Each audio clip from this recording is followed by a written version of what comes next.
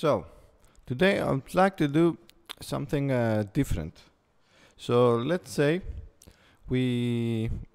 our controller is working, well, at least for movement, it's working fine. Okay, we can attack, we can move, but you can see that our character is not really grounded, and we can have a few issues like this, as we see. So let's try something new. Let's try and ground the character based on the NavMesh we already have.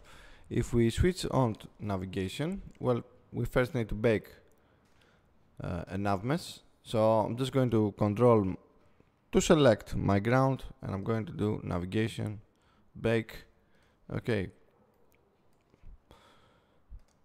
And of course, if something is going to be an obstacle into your level, you should also tick this as as navigation static.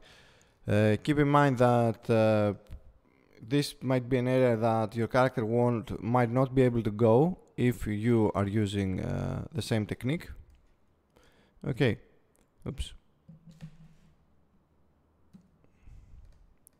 So I have my player controller and I have my enemy. I can assign a NavMesh agent to this, so I won't be able to go on top of him.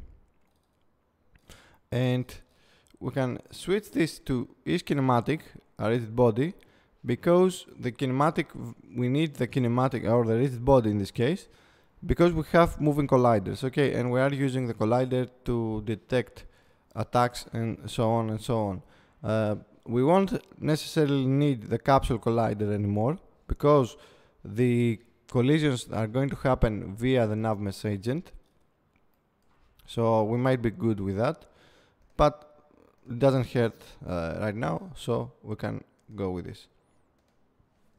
Let's add the NavMesh agent to this, and let's open up a player state manager. So we need a reference now to our NavMesh agent, which means we need to go first and use the Unity engine.ai, and let's add NavMesh agent. Okay, as I said, you might not want to have them public. You can have this as protected variables and not as public, but yeah, I would like to have them seen for the purposes of the tutorial to just be showing in the inspector, so if somebody has some issues, they can just see it from there. Okay, then on our player movement, so move player character, we are creating a target velocity based on a few things. Okay, however, now let's not delete it, let's just comment it out. Instead of adding the velocity onto the rigid body, and instead of doing changes onto the rigid body as we do here, oops,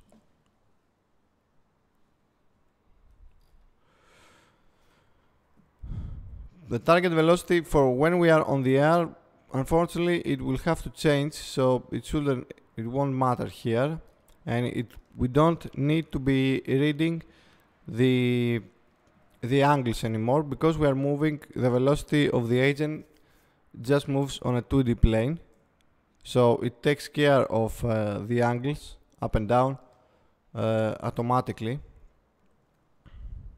Okay, so I'm just going to comment all of this out. As you see, right out of the bat, it just gets it's just more simple to do this. Current velocity, we don't actually need the current velocity anymore for any of this, I guess. But you know what, let's not remove all of this. Let's just create, okay, we are clear. Let's create a new method, which we're going to call move with physics. And I'm simply going to cut all of this and leave them in here. Okay, and I'm going to create the new logic from start. Now, we do need this. this part of the code, because it's our target velocity. We still calculate the target velocity. Maybe this will change when we're locking on, but for now we still want to calculate the target velocity based on the movement forward and the move amount we are using. We do need a state is grounded as well, and we're going to add the code inside the is grounded. We also need to be rotating here, so we can do handle rotation. And I think if we just now use the velocity we have onto our agent, so agent dot or states dot agent dot velocity equals the target velocity, that should probably do it. We are already rotating the same way we are rotating before. We're just changing the way we are moving our character. Let's go and assign on the character state manager where we assign the reference for the agent, and I think we can just do it in here.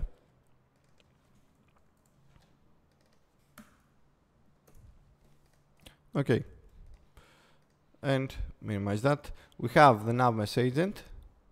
You can change the, well, actually, you know what, let's also initialize the agent, because we want to update the,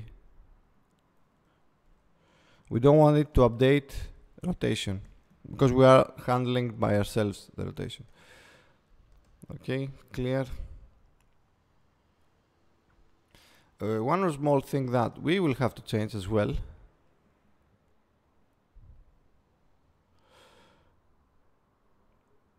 Okay, so we are moving a little bit jerky as a moment, as you can see. We'll fix that. It's not the character, it's not the logic we did here, because if you look onto the editor, this is the left side on the scene view is really smooth. Okay, as it should be. It's the cinema scene camera that actually needs a few changes, because it moves on a different frame, on a different, so for example, because the NavMesh agent is asynchronous, it moves asynchronously as well. Okay, however, we don't have the animations yet.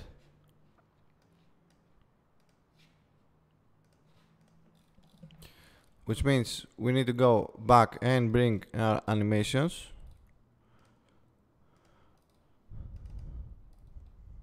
And from what you can see, we're just reading the inputs to get the animations and not the velocity. So just dropping the animations in here, that will do it.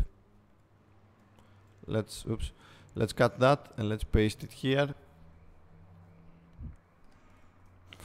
Okay, so for the cinema scene, we can try and change when the update method is happening. As you can see, we don't have a lot of selections. We have fixed update, we have late update, smart update. Let's see if late update will do the trick, but I think it won't, because it's still, yeah, no, it actually fixed that. Okay, so we're now moving based and clamped on the NavMesh agent, and that's why we are a little bit off the air, if you see his feet, because we need to go on our player controller and just give a slight offset on our NavMesh agent on the base offset. Okay, because the NavMesh is not actually touching the floor there. There is a slight elevation. They are not on the same they are not on the same level. Okay, and I think we can just change. You could find this. So basically, it's that 0.4, I believe. So let's, yeah, it's not 0.4. It's definitely not 0.4. Let's do -0.4. No, let's do -1. -0.9, I guess, or 8. Okay, feel free to find to find it yourselves as well. So now, because I have the agent, yeah, of course I can move the other agent around because that's what we have it used. We're going to fix that.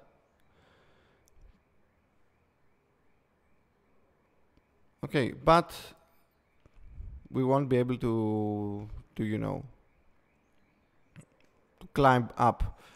Now let's compose and let's go with 0.8. Let's add some differentiations onto our scene.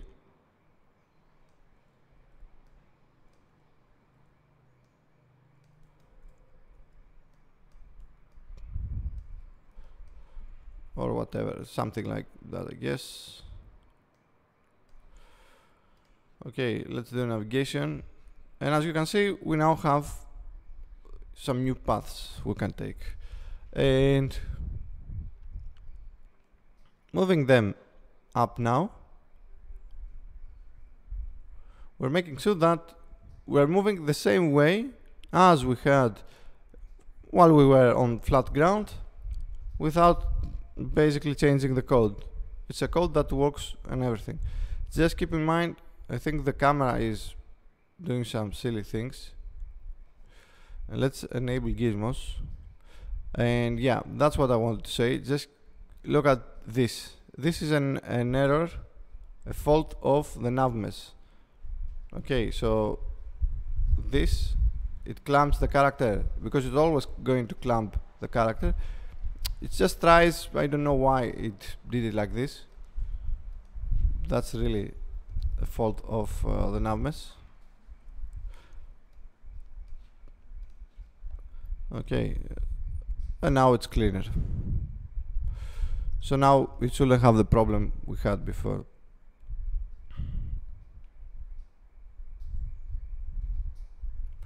Okay, so we're moving on the NavMesh, and we know you can't fall below. Obviously, that's not what we want to do with a Souls-like game, but it's really easy to know when you are on the ground or when you are not on the ground. And if you play with these values, for example, you can lower the agent radius to 0.1. It will take some more time to actually bake the tiles now because it's really closer to the edges. Okay, and finding now when you are on the ground or not, it's just as simple as making a raycast forward. Okay, so if you are here, you can say, you know, just fall down on the next movement, switch to physics, which we're going to do on a different part. I don't want to complicate this part as well. Okay, so there's that. We now have a grounded controller based on NavMesh, based on the NavMesh. If we are moving, well, if we are attacking, you will see that our root motion is gone. And why is that? Because we have it on a different state. And let's go find the state then. We're sure we're not here. Okay, so let's find our state actions, and that will be connector.